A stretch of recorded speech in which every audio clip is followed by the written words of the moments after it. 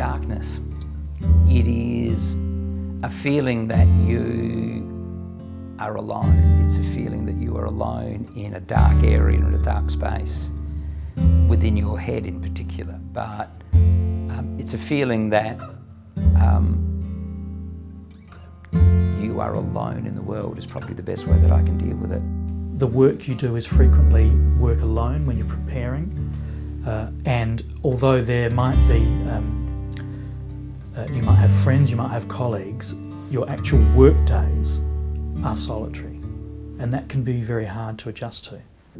Being isolated is just generally not a good thing for mental health, I think, and having that sense of community with the people that you're working with is really quite important for mental health and well-being, and we know that that's being eroded because of current technological trends.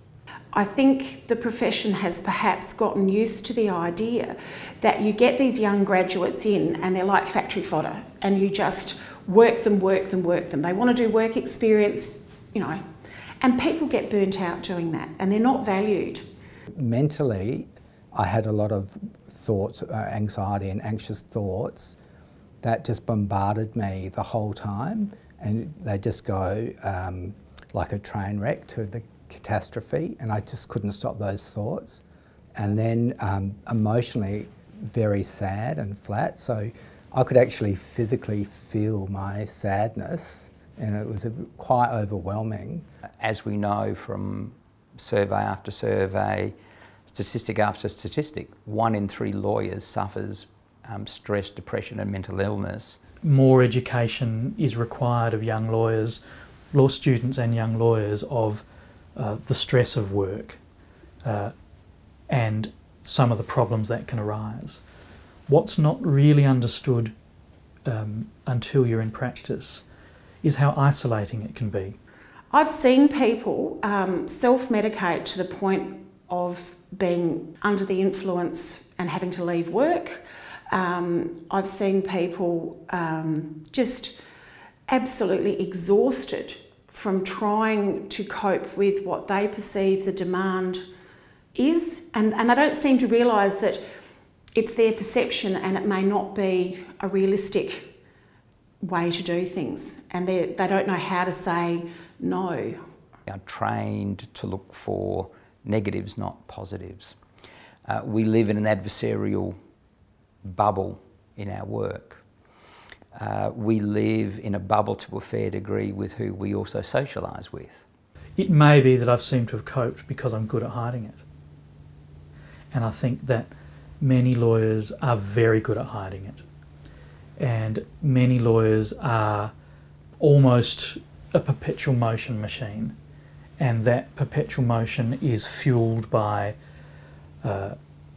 stress, the need to get things done, external stresses, courts, clients, police.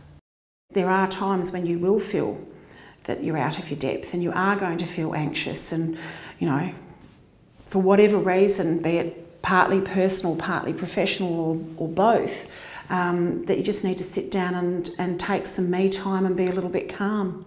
It's about balance. You know, it's important to have a peer group within whatever professional or educational context you're working in, and people that you trust and feel supported by.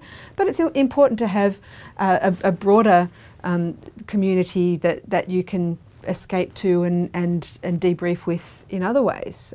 There are things that should change, then there are things that can change. But while we have the system we have, we cannot have fundamental change. What we can change is the way we think about how law is practiced. And when it comes to stress, depression and anxiety, we need to very strongly think about those things and why they are happening and why they continue to happen. There has to be a way to deal with this. There has to be an answer, because if we don't, the problem will just continue to get worse. And I think what we will find with the next generations that are coming on through is that they will not put up with the behaviours, put up with the attitudes, put up with this constant requirement to be a lawyer 24/7, as earlier generations like mine have allowed ourselves.